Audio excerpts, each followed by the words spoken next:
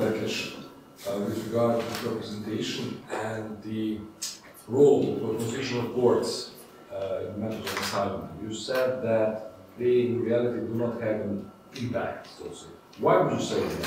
Why do the constitutional courts reluctantly decide on cases and make breakthroughs in the matters of asylum? Why do you think that happens? Thank you very much for the question. Subjectively, I would say that the biggest problem is that the individual cases does not arrive to the Constitutional Court, because most of the asylum seekers don't stop in these countries, and they tend to use more the procedures of the European Court of Human Rights, because they have a more extensive case law than all the national constitutional courts. So maybe they don't really trust the constitutional courts, or they just don't want to use all the court procedures and then move away and start a new life in one of the Western countries. In Hungary, we had some individual cases in front of the Constitutional Court, but and this can be the other answer, they lacked of, how should I say, we are quite strict how we choose the cases to decide on merits, and most of these cases lack some basic elements. This can be another answer that the Constitutional Court is just not that these cases in front of them. But I think in the future, if the Constitutional Courts want to protect their purpose of being the last instance and decide on the merit of fundamental rights and protect the law, the national law and their position, then they also need to have these kind of case law too. You mentioned the positive implications of the migrations, for example, for the economy, for the employment relationships and so on. But I want to know, what is your opinion if the positive implications are greater than the negative ones? For example, social dumping, exploitation, the positions on only on the lower paid jobs and so on. So what do you think? Is it greater than the positive implications or the negative ones? First of all, a lot will depend on the idiosyncrasy of a given migration. So, like, different migrations are different, and the people who are coming in,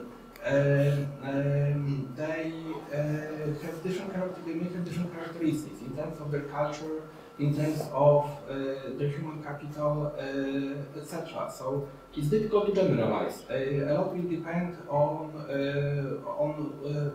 characteristics of a given migration. So that's the one thing. The other thing is that if people coming in are often taking, let's say, like within some hierarchy within the labor market, they often take roles on the, let's say, bottom of this hierarchy. This, in some situations, may change or not. So if you see certain migrations into the United States, in some situations or types of groups that came in, you could see that in the first generation they would occupy, let's say, a lower place in this hierarchy of labor, but their children, grandchildren would advance quite quickly. So, like, a difficult situation of people who move in may change for their parents, for their children who grow up in this culture, who have access to them, and they may advance. But this will depend on the group of migrants. What are the characteristics of the groups of migrants? Because some of the migrants, in case of some of the groups, it happens like this, but not necessarily to all of them to the same degree. So this is a complex problem. So like a given migration should be seen as an individual phenomena that has characteristics of its own, as the people who are coming in, they are unique with their unique characteristics, and the consequences to the receiving state will also depend on the characteristics of people who are coming in on the one hand, and on the other one hand, how the state is handling this migration. Is there a policy? Is this policy coherent? Is this policy comprehensive? Is this policy effective? So there are a lot of buts and howevers to that. So this is as best as I can do with that question. If I may, I would just like to share my thought about this possible change of attitudes towards workers from Central Europe. To my mind, this change is possible, but it would be possible if there would be like a long-term economic success here.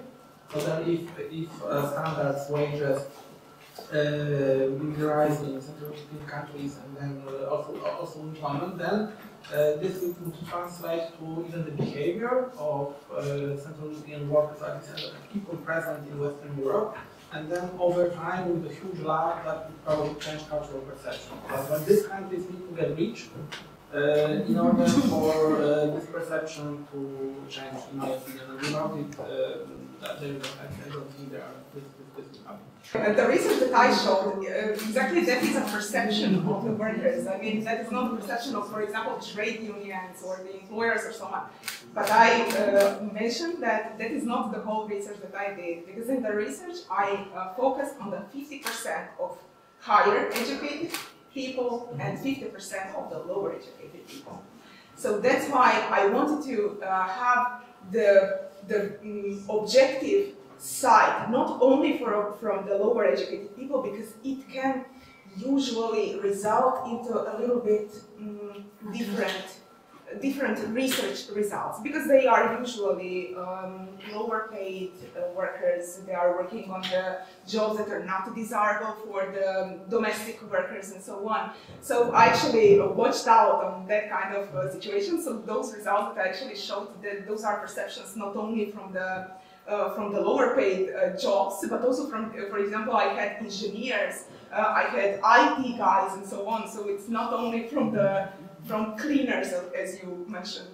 Numbers. How many respondents answered the poll? And my comment regards this is that these were just Croatian people living in Germany. So my comment is that I think many times we perceive each other as less valuable in these Western countries, but it's not necessarily the truth. And I think it would be interesting also to see the other hand, the employers, the Western employers, and how they in reality see, because we may think that we are less valuable, but it's not necessarily true. I created the research questions with the help of a professor from Edinburgh, and we were very careful when we were creating the questions, because we didn't want to push the employers to not answer the polls. However, they saw the poll and they didn't want to answer. I sent that, for example, for 50 employers in Germany that are hiring the Croatian workers, and none of them didn't want to respond. So what is actually the reason? Why wouldn't they respond if everything is okay? One question is, okay, if everything is wonderful, if they are treated well, then why wouldn't you answer the poll? Why is it so problematic? So yes, I wanted to include the employers, but it is basically a mission impossible.